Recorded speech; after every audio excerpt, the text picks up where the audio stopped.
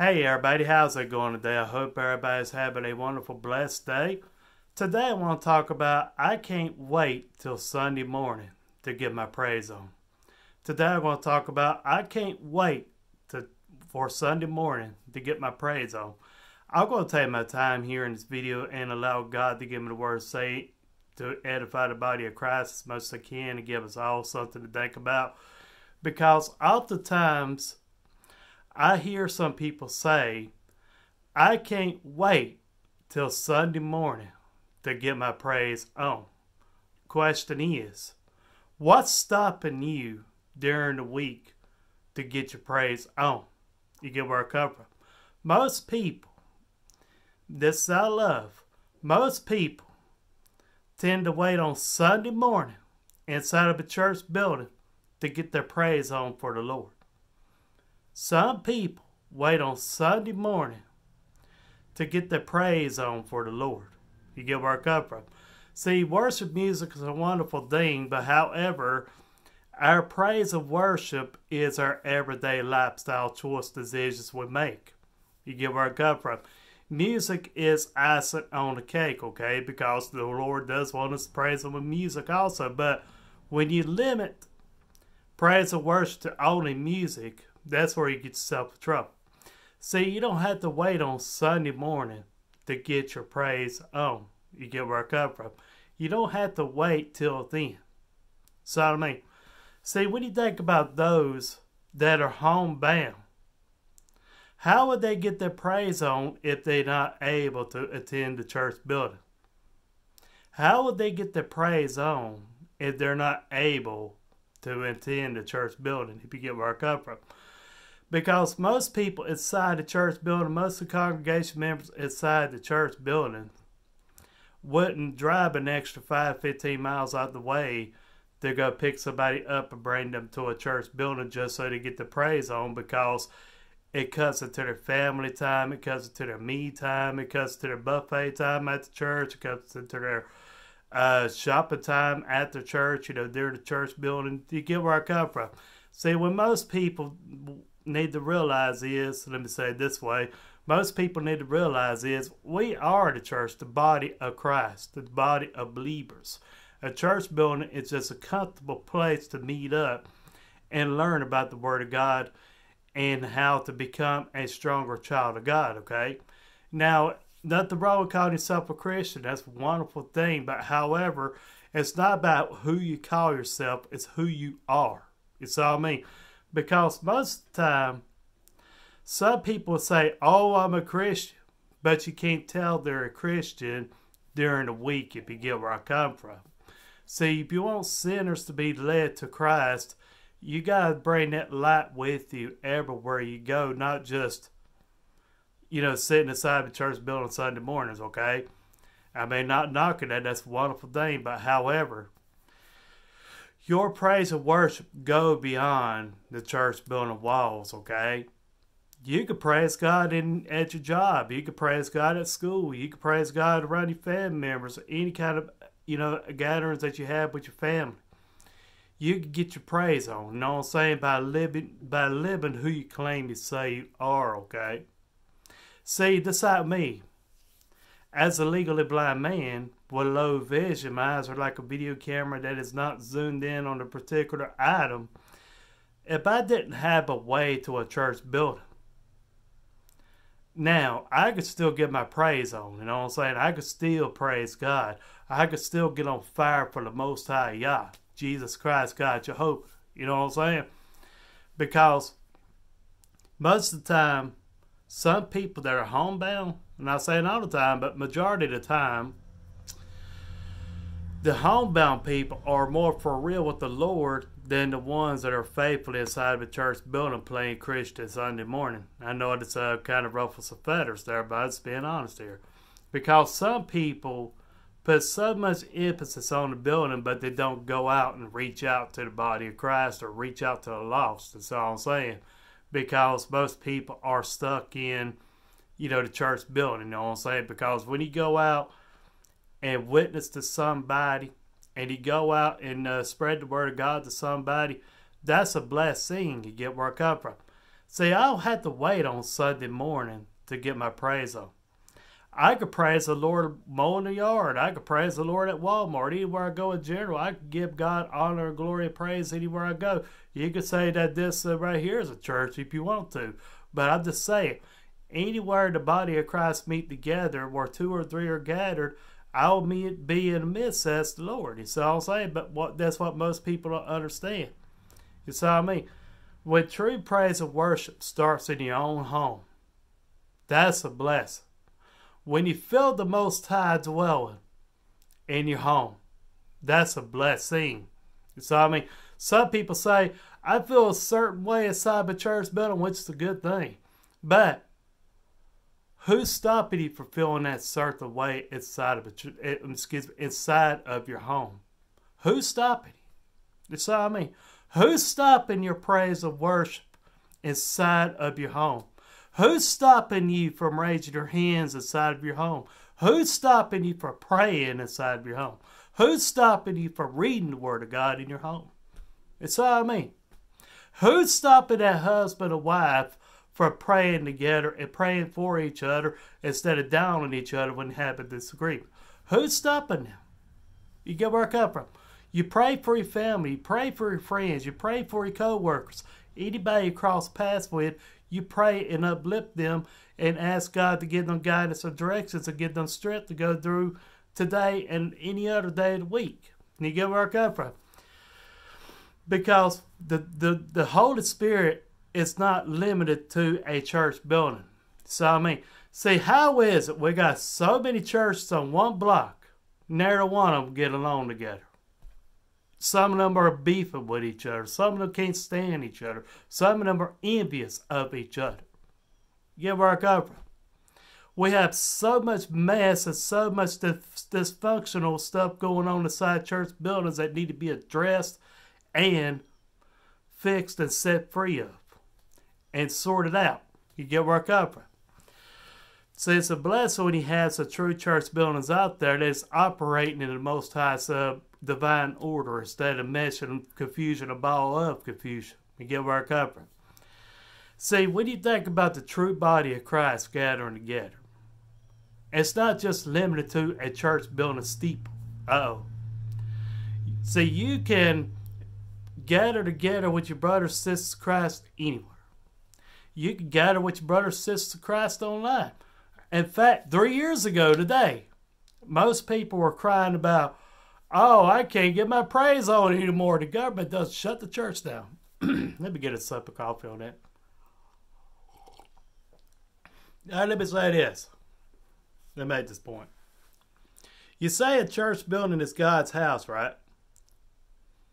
How in the world does the government lock God's house? You get where I come from? See, we are the true church of God. We are the true body of Christ. We are where God dwells. Because we don't need a certain church building denominational title. So, I mean, the devil came up with all these denominations to cause confusion, to cause division. You get where I come from? You need to straighten up some of this mess in some of these churches. You get where I come from? Because like I say, when you get your praise and worship on daily, that's a wonderful thing. When people can see something living in you, they don't see on a day-to-day basis. That's a blessing. You see what I mean? See, you can witness to people about the Lord. See, they have a choice whether or not they want to accept what you say or reject what you say. The main thing is you can say you tried, though they rejected what you said. You get where I come from. Because that's the beauty of God's free will. Because God didn't create robots. So, I mean, God didn't create us to be robots. People have their own free will to choose or reject what God has for them. That's what most people don't understand. See, when you think about, okay, let's go to the parents, okay? You love your children, right? You give them free will to choose whether or not once they get 18 to either go the way you taught them or go against your way you taught them. See, they have that choice unless you lock them up in the house and make them stay in your house. I mean, though they're on up in age, you get where I come from. But you gave them free will choice. You see what I mean? That's the way God is with us. You see what I mean? That's the way God is with us when He gave us free will. See where I'm getting at? See, I could praise God anywhere I am. I can get my worship on anywhere I'm at. You see what I mean? See, these videos could be me praising God for things that He done for me just by posting a video of the Most High's Word. You get where I come from? Because anybody can praise the Lord everywhere they go. I can praise God on a lawnmower. I mean, I can praise God while I'm mowing the yard. I can praise God while I'm doing house chores. I can praise God while picking up sticks. I can praise God while I do yard work. I mean, there ain't nobody stopping me for praising the Lord. You get where I come from? Besides, some people say, oh, they took prayer out of schools. Question is, who took prayer to you? So I mean, who's stopping you from praying? So I mean, who's stopping you? When you put the Word of God back in your homes and you put prayers back in your homes, now that's where it all begins, because that's why the Bible says judgment starts in the house of God, and the Bible also says it all starts at home. So I mean, see, when you bring forth the example of how a child of God should be, that's a blessing, okay? Most people, they just got so caught up on it, got the emphasis all caught up into going to a church building, but most people live a totally different, opposite lifestyle outside the building, and you can't tell they've been inside of a church on Sunday morning. That's what I mean. See, like I say, some people may look at me weird if I say praise the Lord inside Walmart. I don't care. They can look at me crazy. You get where I come from. If somebody wants to look at me funny if I say praise the Lord at Lowe's or anywhere I go in general, because I let the Lord's light shine through me anywhere I go, they want to look at me crazy, go for it. That's what I mean. It ain't about what people think. It's about what God thinks. It's all I'm saying. See, that's your true praise of worship. You don't need to wait on a Sunday morning to get your praise and worship on. So I mean, because some people get so hyped up for Sunday morning church building service, but they don't stay hyped up during the week. So I mean, some people get so hyped up for the church building service, but they don't stay hyped up during the week. How do you expect your spirit man, spirit woman to stay strong? Only having spiritual food once a week. You need that daily, just like you need your natural food daily, just like you need your fleshly food daily. You just can't eat a buffet on Sunday morning and expect to be full during the week and do your job like you're supposed to do without getting weak and tired passing out. So I mean, see, your praise and worship is every day. It don't matter what day you decide to go to a church building on, but the question is, are you living what the preacher's saying though? Are you living what the pastor is saying?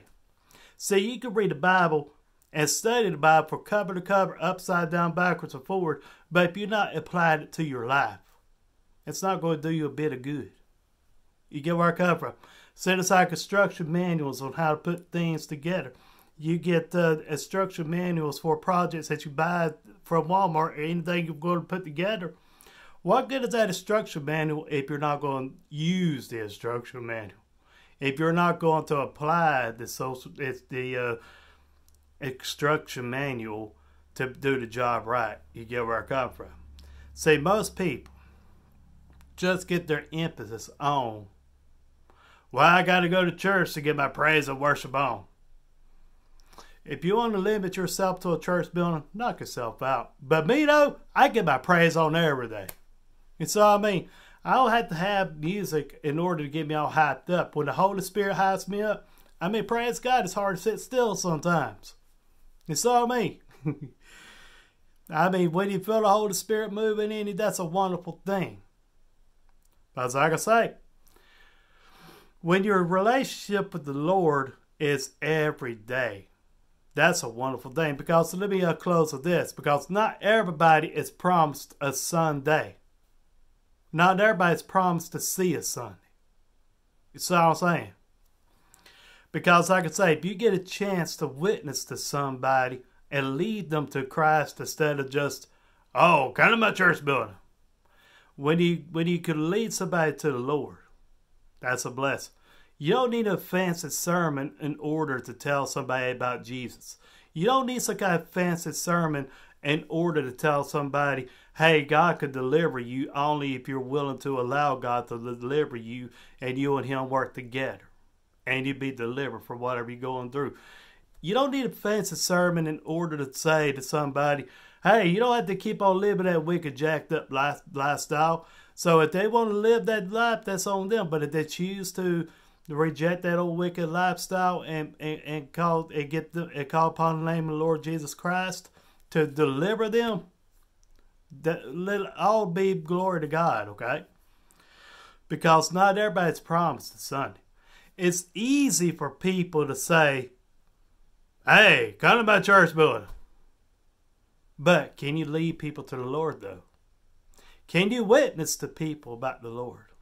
Or are you just letting the pastor do everything for you? It's all I mean. Because I could say, see, a pastor, he could tell you about the Lord. He could preach to you about the Lord. He could talk to you about the Lord. He could lead you to the Lord. But he can't live your life for you, okay? Just like a person could, watch his videos over and over and over and over and over, repeat loop. But I can't live your life for you. You got to work out your salvation with fear and tremble. It's all I mean. Because you have a choice how strong your relationship with the Lord becomes. You have that choice to decide who you stand with. You see what I mean?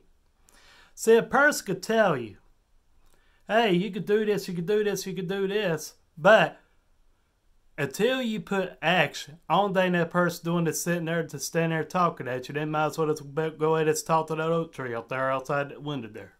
You get where I come from. See, that's the thing about true praise and worship. When you're not afraid to witness to somebody about the Lord, or bring the Lord up in your conversations with people you come cross paths with, whether it's at school, work, college, wherever you're at in life. When you're not afraid to tell people about the Lord Jesus Christ and tell them about what God has done in their life and what God will do for you, that's a blessing. So I mean, because most of the time that's the only time you see somebody with their head bowed praying is when they're inside the church building. You get where I come from? You don't even see people in restaurants hardly with their head bowed and they're praying for their food before they eat it. You get where I come from? I don't care if somebody looks at me weird if I'm standing there praying. I don't care. You saw me. Just look at me weird. I don't give a crap. As long as I please the Most High, that's what matters. You get where I come from? It's what you call standing for what you believe in. You see what I mean? It's called standing for the one you love. You see what I mean? Because like I say, if somebody looks at you crazy because you're praying in Walmart, somebody looks at you crazy because you're, praying in the restaurant, let them think you're crazy. Because like I say, let me say it like this, the Lord has given me this to say. What about losing? Say some people be like, especially like some of these atheists. My cousin is an atheist. I hope to pray that someday that he will accept the Lord Jesus Christ to become a believer. But see, let me say this. What about losing? If I was to die right now and find out God's fake the easy way, what about losing? Versus being an atheist. Dying right now and finding out God's real hard way. Who could blame God? Who could blame God for that? Well, you don't believe in me. You just went against me. You don't believe in me at all. So I'm going to depart from you. Who could blame God for that? It's all me. See, I'd rather have strong faith built up and be set apart and be looked at as an outcast in society than to be playing a part on my way to the lake of fire. You get where I come from? So that's how strong your praise and worship is. It's more than just singing a few catchy songs. It's about letting your reality become your lifestyle. It's about living who you say you love. And so I mean, even if it means that people disappear from you, you are not alone when you have God by your side. And so I mean, when you have that strong relationship with the Lord, and people could see it in your face, people could see it in your action, your attitude. See, when you spend more time praising God for what you have instead of complaining, that's a blessing. That's what I mean. Because sometimes some people, they'll praise God inside the church building. Now, I've been guilty of that before myself. I'm not afraid to raise my hands. They would say, praise God for this, praise God for that. But as soon as they get out of the church building, they start complaining about stuff. Oh, I wish I had this. I wish I had that. But when you see somebody that's more or less fortunate than you are, reminds you of how blessed you really are and how much you need to start proclaiming instead of complaining. It's all I'm saying. When you're thankful for what God has blessed you with in life, it don't matter if you got people standing beside you or not. All that matters is God is right there by your side. So I mean, when God gives you that joy, when God gives you that peace, when God gives you that happiness that only comes from God, how can the world can't take it away from you?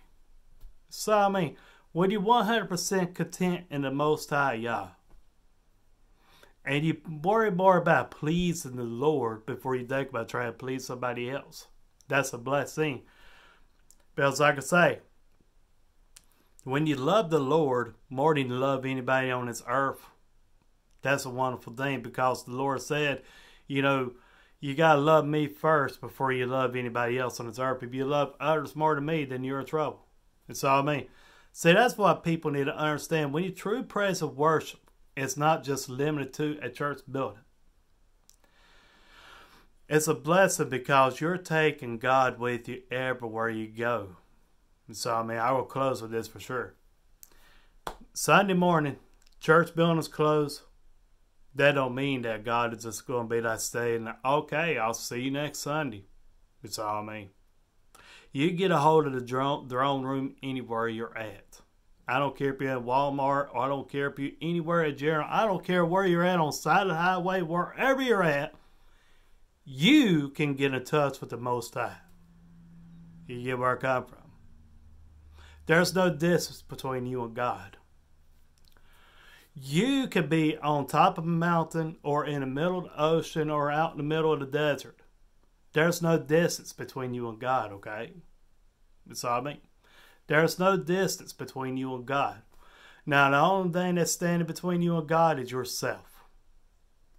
Yourself is what's standing between you and God. When you get self out the way and allow God to give you a brand new start in life, now that's when you find out, I don't have to wait on Sunday morning to get my praise on.